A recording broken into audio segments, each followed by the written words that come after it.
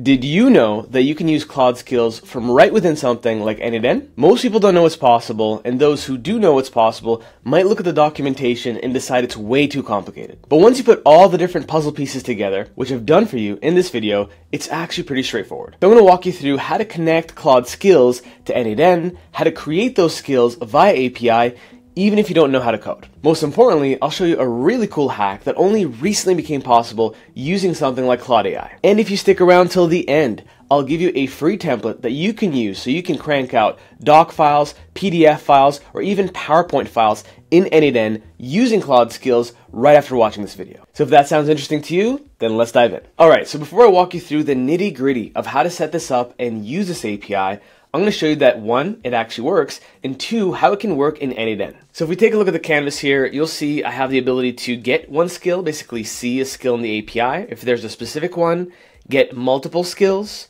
create a PowerPoint file, create a PDF file, create a Docx file, and create an Excel file.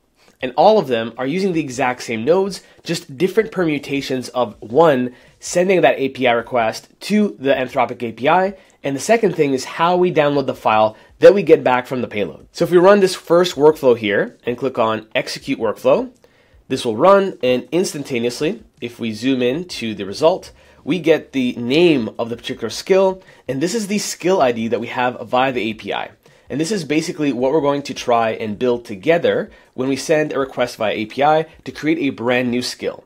It should come back, if it's successful, with an ID that we can then use in whatever workflow we want. In terms of this kind of request itself, you have a specific URL, you have an API key you have to enter, and then one really important thing, at least for this stage, is entering this header that's called Anthropic-beta, and then this section that says skills-2025-10.2. Now again, I'm going to give you this whole template for free in the second link in the description below, so if this looks annoying to set up, I've done all the annoying parts for you. So that's how we run one skill. How do we get all the skills we have via API? Well, if we click on here, and we bring this down, and run this workflow, and we open this payload up, you'll see at the right-hand side here, we have different skills like the humanized copywriter, we have the skills creator API. If we keep scrolling, we still have that consulting proposal generator that we saw in the first step. And then we have a few others that come out of the box via the API, which are their PowerPoint file, Excel file, and PDF file makers, among things like Docx files as well. Now that's fun and all, but let's actually see some files being created. So let's disconnect this one, bring this over here, and then click on execute workflow. And what this will do is it will take a prompt that I'll show you shortly and a bit of a body in JSON, send it to the Anthropic API, use the skill of creating a PowerPoint file, and what we're going to do is we're going to extract all the components and elements we get back from the API and just download the file using the file ID that comes back in the payload. And if those words sound like gibberish to you, then as soon as this finishes running, I'll walk you through basically how it's structured step by step. And after around 10 minutes, we finally have a file here. So if we click on the download file section of the workflow, and we click on download file right here, you'll see we get a PowerPoint file.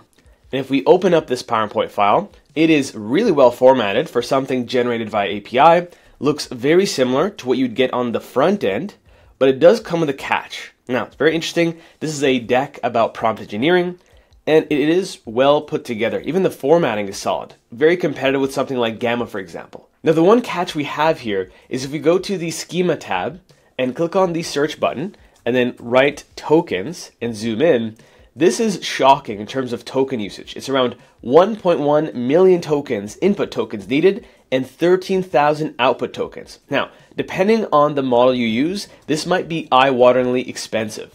Now, the model we're using right here is the newest version of 4.5 Haiku, which is much cheaper, but still at scale, this wouldn't be that cheap to run. Now, in terms of how this works, if we click on the request itself, and we zoom in just a tad right here, you'll see that we have the URL, the API key, like we did before, the version, the actual value here that says code execution 2025 825 and then skills 2025 10.2. So this is the same as the first couple versions we saw, but this is the addition here. This code execution allows it to run all the Python it needs to create the actual file itself, like you would on the front end on Claude AI. Now in terms of the JSON we have to send over, if we zoom in, you'll see that I'm using the Claude Haiku 4.5 model. And then we have a system prompt. And the system prompt for this one is, your job is to create a stunning professional PowerPoint presentation. Follow the instructions precisely. You're only allowed to create one PowerPoint file. Now, the reason why I specify this is it has a tendency via API to crank out 2, 3, sometimes 4 files at once. So if you thought 1 million input tokens and 13,000 output tokens was a lot, just imagine having 4 of them. That could be 3-4 million tokens and you'll be bankrupt in no time. Now, in terms of the core body elements, we also have the skill ID right here. The ID is PPTX, and this comes out of the box from their API. You'll notice that all the other skills as well have XLSX, Docx, and that's how they're denoted in the API itself. And this is the user prompt that I sent over. I just said create a 5-slide professional presentation on prompt engineering, and then I used AI to help me specify exactly what I want slide by slide. Now, theoretically, you could have this become a dynamic variable, especially if you hook this up to an AI agent where you tell it, go and create a whole presentation based on this idea or this concept. And it should be able to basically go through the instructions and come up with its own version of its content. And at the very end of the request, we just have to specify to use the tools. And in this case, the tools are code execution, like we saw before, and the name code execution. This is really important. Otherwise, this won't work at all. Now, in this next section, to get the file ID, all we're doing here, and we do this in every single one of the steps, so I'll only show this one time, is we basically just grab all the input data that comes out of this workflow so that we get something tidy that looks like this, where we can navigate and look for things like the file ID, which honestly can be really annoying to look for. One little cheat code is to go on schema again and put file underscore ID, and then this ID right here is the exact file that we want to retrieve and extract from the API. So in the last step, all we're doing to download the file is, if you see this URL right here, we just have this variable. This variable is that URL that I just showed you before, that file ID, and you can reference it from the actual JSON itself. You'll just have to go all the way to the bottom. It can be pretty annoying to look for it.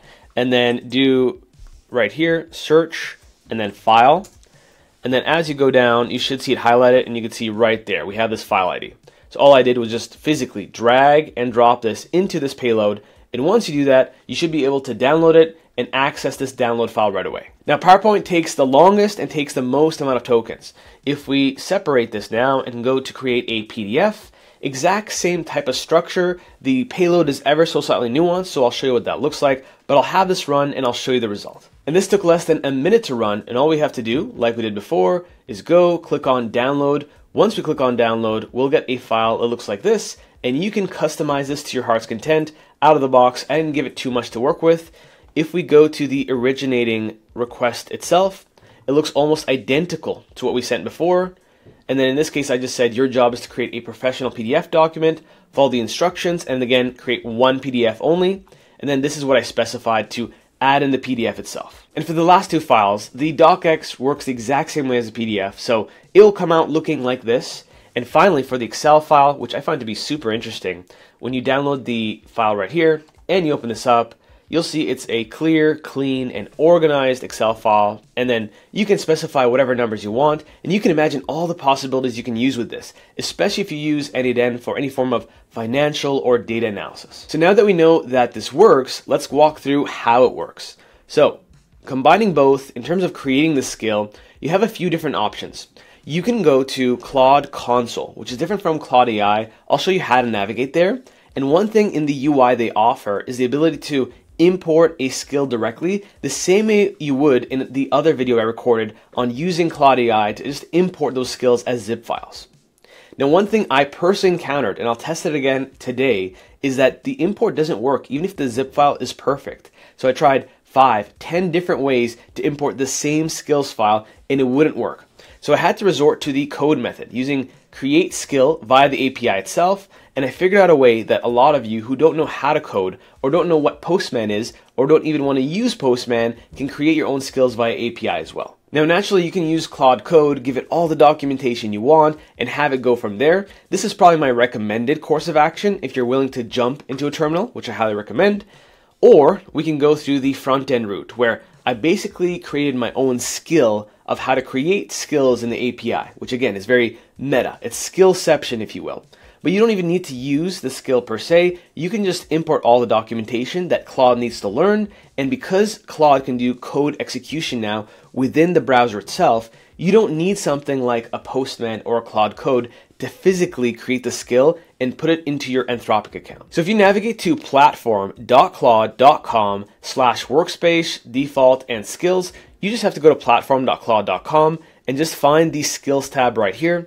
Theoretically, you should be able to drag and drop a zip skill. Now, theoretically, this should be super straightforward. I just take this file with my skills.md file, drag and drop it. It looks like it's going to work, but when I click on continue, for whatever reason, it does not import it. And I tried multiple ways to make this work, and no matter what I tried personally, it wouldn't work. So I resorted to option and plan B, where I went to this page, which is the docs.claude.com/API/skills/create skill. And then you can do this copy page. So if you don't want to learn this yourself and you don't want to read it yourself, you can copy the page and feed it to something like Claude. So I just pasted that documentation into Claude AI, and I'm going to say the following. Can you go and learn this brand new API that you're not aware of? It's a Claude skill API. I want to be able to create skills and submit it and push it to this API. We just need a few different components. I'm going to give you a dummy API key. I'm actually going to delete this API key after this session, so you don't have to lecture me about security, because I just want to test and demo this to show that it's possible for you to create this skill for me. Now, I don't want to tell you what the skill is. Come up with a skill that you think would be useful to import, and let's set this up so you write a series of functions that can execute and push the skill to my API. Now, chances are they might come back and say, no, I am a security warden, I won't do this, but in the event that it doesn't resist, we'll just create a key. I'm going to call this demo, and I will delete this after recording. I will copy this key, and we'll go back into Claude. Here's my dummy demo API key.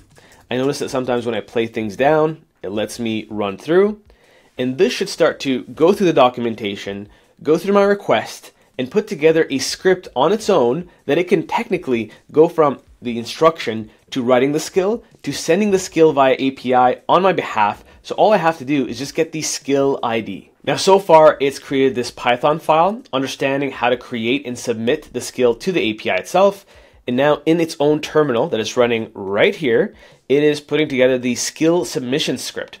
And it's creating a skill around my consulting work at Prompt Advisors. So it's basically going through probably our threads and our memory in the conversations we've had to pull out something that might be a useful thing to submit to the API. And after 10 minutes, it finally put together the skill on its own. We have the skill ID right here. It walks through exactly what it built, how it works. And the beautiful thing is, especially when it creates files or Python files associated with this skill, if you otherwise had to do this via API, it's a bit of a pain in the neck if you don't know what you're doing. So it takes care of all of this, and then it even tells you at the very bottom here, all the file outputs, the skill.md, the skill.json. It's basically created a competitive intelligence analyzer, and if we go through, you'll notice on the left-hand side, every single time it ran into an issue, instead of you having to figure it out on your own or using an n8n workflow to create this skill and having to upload the file and deal with that there, it basically realizes what's happening, it sees its own issues, and it went through all the trial and error until it finally worked. So if we go back into our Claude console and we go back into skills, you'll see right here, we have a brand new skill. And then two ways you can get the ID. One, Claude just gave it to you.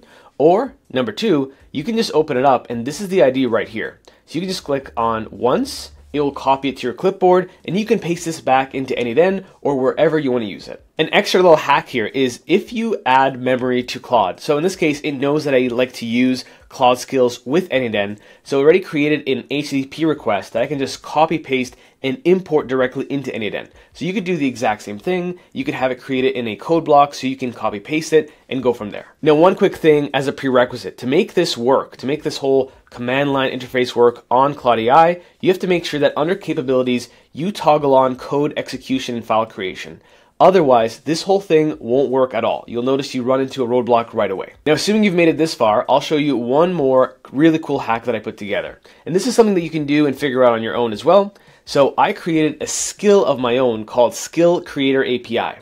So instead of me feeding the documentation, feeding that prompt, sometimes it will work, sometimes it won't work. So I basically tried to create a version that works consistently. So now I have this skill that I created and upload it to my Claude AI, and I just say, use Skill Creator API to create a new skill that will help create humanized copy. So now I can give a very lazy, vague prompt, which is my favorite thing to do, and now it goes through the entire process, and you'll notice it iterates way less than the first time because it knows the drill. It knows exactly how to navigate the API, so I can really crank out skills at scale and use them via API really quickly. So if you combine what I showed you here along with the other videos, then you could probably reverse engineer this yourself. And with that, that's pretty much it. So I'm going to give you the workflow that I showed you earlier in the video in n8n in the second link in the description below. But if you want access to this skill.md file that you can import into Claude AI, along with a series of other cheat codes, not just for Claude, but pretty much anything under the AI sun, check out the first link in the description below, and maybe I'll see you in my early AI adopters community. I'll see you in the next one.